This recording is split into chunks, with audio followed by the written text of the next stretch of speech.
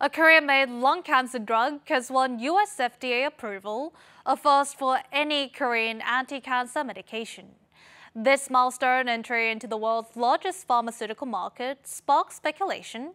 Could this be Korea's first blockbuster drug? We have the details. This woman in her 70s was diagnosed with stage 4 lung cancer 2 months ago. After taking a domestic lung cancer drug, the tumour in her left lung has decreased in size substantially. 약을 먹으니까 너무 좋아졌다니까 꾸준히 먹고 희망성이 있으니까 내가 사는 날까지 잘 기대감이 생겨서 좋아요. This man was also diagnosed with stage 4 lung cancer 2 years ago. Since he began taking a domestic lung cancer drug, his cancer stopped progressing further. 약물 치료라도 이렇게 하니까 처음에는 놀래고 겁도 나고 그랬는데 지금은 많이 좋아졌어요.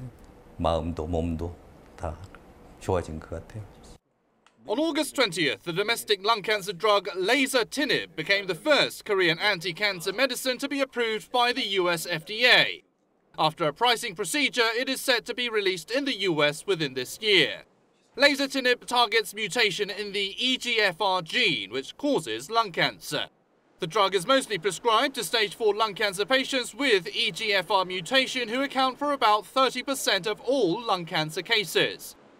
뇌전이에서 좀 더 좋은 효과를 보였고 특히나 좀 더 많은 한국인에서 임상 데이터가 축적되어 있기 때문에 한국인에게 좀 더 용이하게 처방을 할 수 있는 신약이라고 말씀드릴 수 있습니다.